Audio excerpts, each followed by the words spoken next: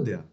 So let us start with our next programming that will go with creating a web server. Now, this is very important part of learning Node MCU. So in this part, we will just learn how a server works and how we will create a web server. So in this, we will first we will want a Node MCU, and the conditions are same.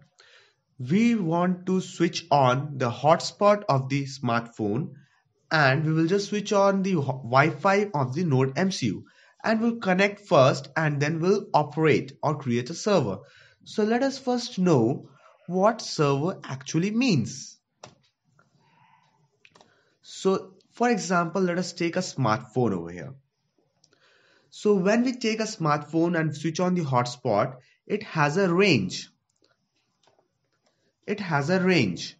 So when we connect our smartphone with the Wi-Fi of the Node MCU, hotspot of the smartphone with the Wi-Fi of the Node MCU, then it starts connection, and when it gets connected, then we are in the range of the server created by the smartphone. So over here, the smartphone is a server, the hotspot generated device is a server, that is a smartphone is a server, and the client, that is a Node MCU, is connected with the server. So I hope this is clear with you. Now let us hope that these two devices are connected using IP address. Now we have a system on which we will be coding or writing the codes. So now we want to do something like that whatever connection, whatever things we just send through the laptop or the desktop, whatever we have through the IP address, it should be directly connected to the Node MCU. It should be directly connected to the Node MCU. So for that, first we need to connect the laptop with the smartphone or the server.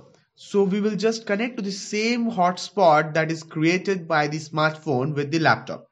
Once this is created, then we have the access to just send data through the server to the Node MCU. So similarly, it is applicable to n number of devices. If n number of devices are connected with the same server, then all the devices can send or receive data with each other. So this is what a server does. Now, if we are doing something like this, that the laptop is connected to some other hotspot and the phone. So when we connect with the laptop with the server and n number of devices with the server, all the devices can share their data with the Node MCU. So this is what a server all about. So now everything is done with the IP address. So now let us write the code to create a server. So now this is the code of web server. So first of all, as it is, we will include the library over here. Right over here, we'll include the library. Here is the thing. We create a Wi-Fi server, data type, and over there the variable is server, and this is the port number. It is usually the same for every device, which is 80. So now we'll go to the setup part. We'll write begin, serial.begin 9600 baud rate. We will do the Wi-Fi connection part, which is similar till here. At last, when the Wi-Fi is connected, we'll get the device connected. We'll find the local IP over here. After getting the local IP, we'll begin this server. What we created over here is the variable, and now we are beginning this server. So now how we'll do everything with this server? So here we come to the loop part. We go Wi-Fi client equals to server.available. We explained what is a client all about. So we are creating a client, and now server.available means if the server is created, then it is client is true. Once the client says something, we'll find this statement to be true, and we'll come out of this and we'll just find if the client has something in it. So to create, after we are using the IP address, once we are using the IP address where we write the URL in the browser, that is a Chrome, we write our IP address over there and press enter. This statement becomes true and we comes out over here and we execute these all lines. So what these all lines all about? These are simple HTML lines. Over here we use HTTP protocol. 200 means the server line is working.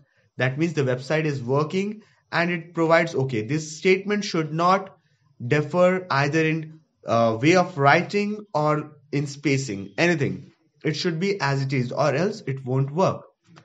We have the content type text or slash HTML. These two statements will be same.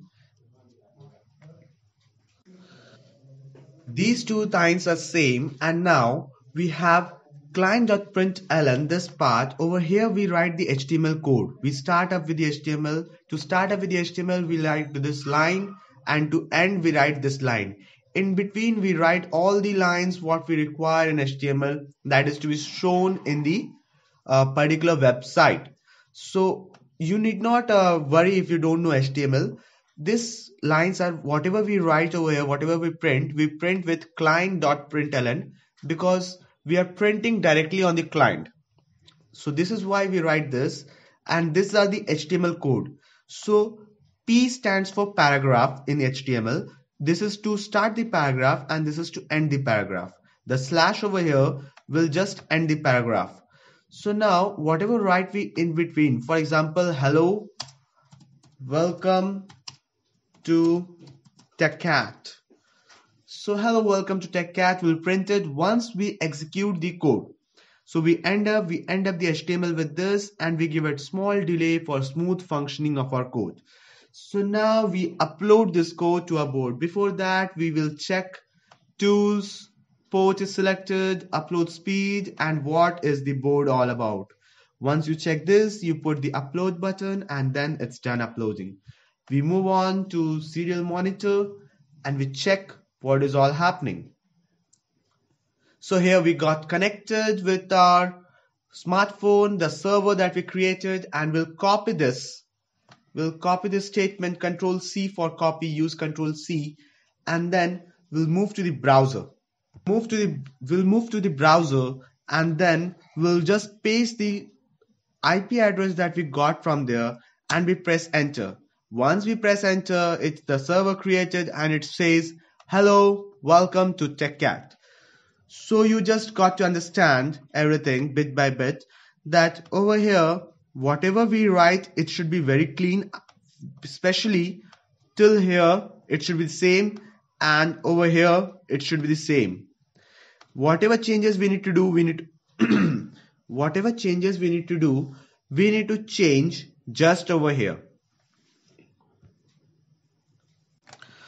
So whatever changes we do over here, it will be just printed in the browser and we'll get it. So in the next video, we'll just find how to control an LED with a website or with a web server, or else we can say it as a local server.